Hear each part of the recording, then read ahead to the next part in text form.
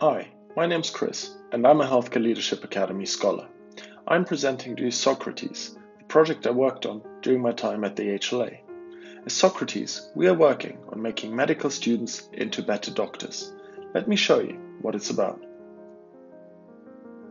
In less than a month, I will be starting work on the wards as a junior doctor, and I will be expected to manage acutely unwell patients in literal life or death scenarios.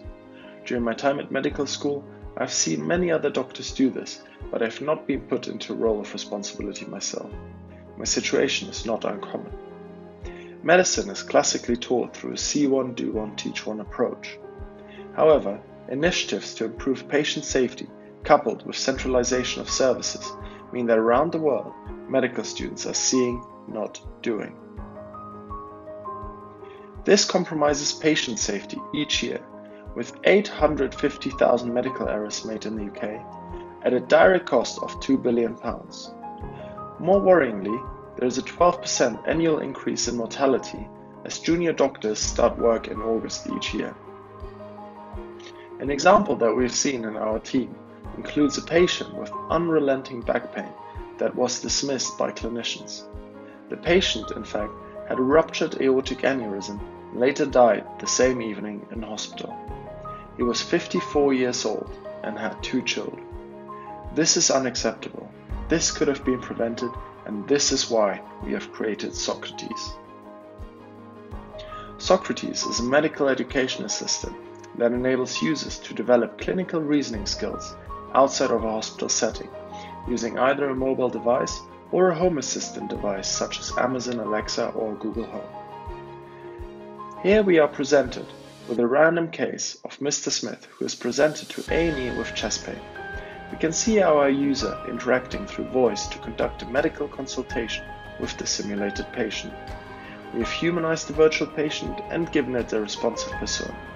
We have also incorporated a range of different clinical investigations, including simple things such as blood test results and more complex investigations such as ECGs and CT scans, which the user can request and then interpret as they would do in a hospital setting. Once the user has correctly diagnosed the virtual patient, they are then assessed on the best practice management of the simulated condition, using a computer adaptive testing module which maps to the individual level of skill and competencies of our users. Overall, our platform enables the end-to-end development of consultation skill, clinical knowledge, empathy, and most importantly, safety. So how do we do it?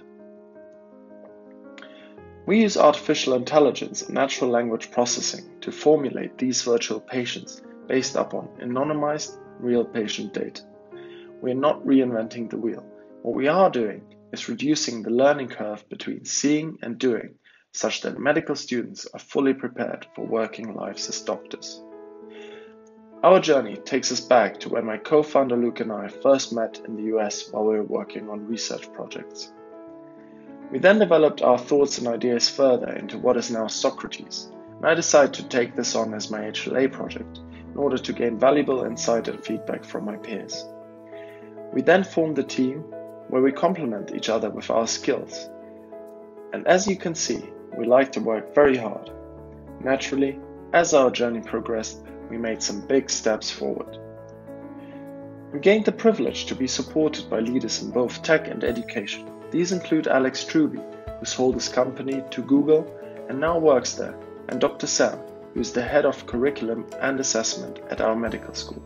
They critically evaluate every step we make and feed us with practical ideas. Socrates then really took off earlier this year.